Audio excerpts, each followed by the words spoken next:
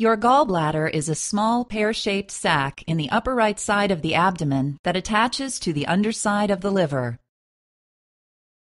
The gallbladder's function is to store a digestive juice made by the liver called bile.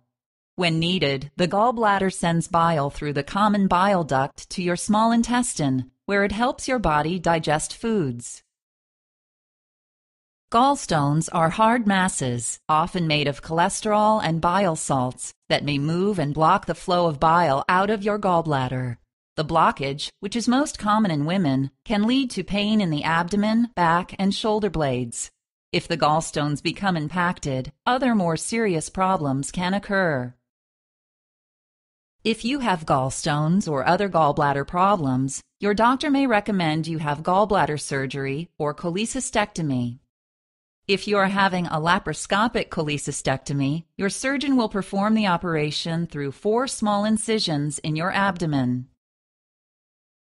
After filling your abdomen with gas to allow greater visibility, your surgeon will insert a tiny telescope connected to a video camera called a laparoscope.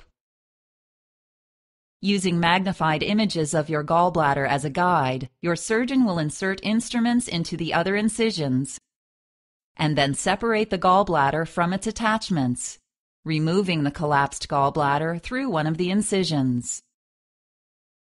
At the end of your procedure, your surgeon will release the gas from your abdomen and sew or tape the incisions closed. Another method of removing your gallbladder is called an open technique.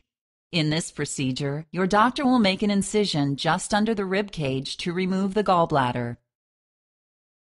The incision is closed with stitches or staples.